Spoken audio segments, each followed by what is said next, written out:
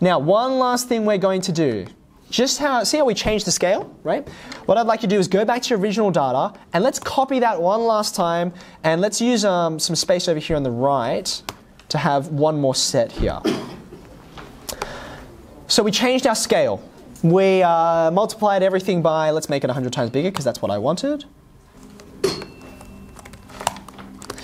That's change of scale. Now what I'd like us to do is change our origin.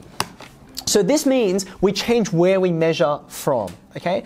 So for instance, what I might do is I might say, oh, you know what? I measured all of your heights and you were all wearing shoes. Okay, every single one of you was wearing shoes, and I'm just going to magically guess that everyone's size of their heels was, say, 2 centimeters tall. Okay, so now I want your actual heights.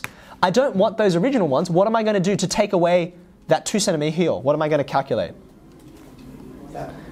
Original ones minus 2, right? Now my original data is in meters, so I'm not going to do the original number take away 2. I'm going to do the original number take away 0.02, yeah? That would be the effective 2 centimeters. So could we just take the... Oh yeah, you could, that's fine. Just for the sake of consistency, let's just start from the original set of data and we'll just muck about with that. Obviously you could do it from centimeters, subtract 2, we could observe the same things.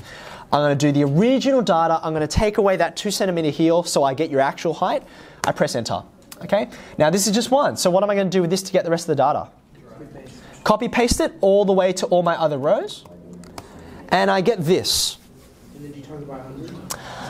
Okay, now this is what I want to ask, right? What differences and what similarities are there? Let's have a look at the variance first. I'm going to highlight that in blue. Can I ask you to compare original variance and variance when I've changed the origin? What change was there? It's minus 2. Have a look real carefully. The variance. Maybe if I just hide this middle one so I can make it a bit bigger, you can all see it a little clearer. Have a look at the numbers. That number's bang on, right? Think about that for a second. What does variance measure? What is variance about? Like the word itself tells you. Variance is about variety. How much variety is there? How much is this data spread out? It's a measure of spread. Yeah? Now when I took all of you and I just subtracted the height of your shoes, right? Are you more spread out? Are you less spread out? You're still exactly as spread out as you were before. I've just taken 2 off everyone. So that's why the variance has not changed.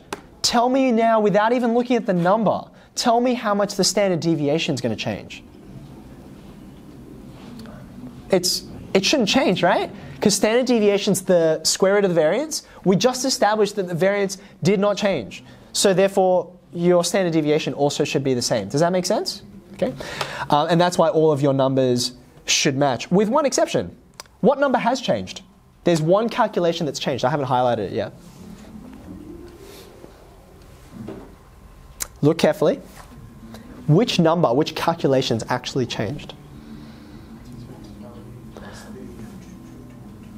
Say it again a bit louder, Tyler.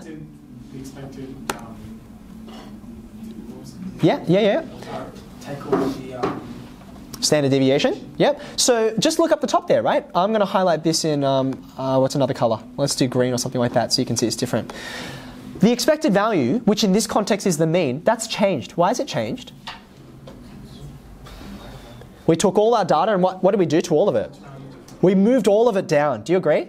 So if you moved all your data down, your mean goes with you. Your expected value also shifts down. So therefore, these calculations down the bottom, they are dependent on the expected value. So if your expected value changed, then those guys will also change. Does that make sense? And hopefully you can see they're all 2 centimeters shorter than what they were before, right? You've shifted everything down.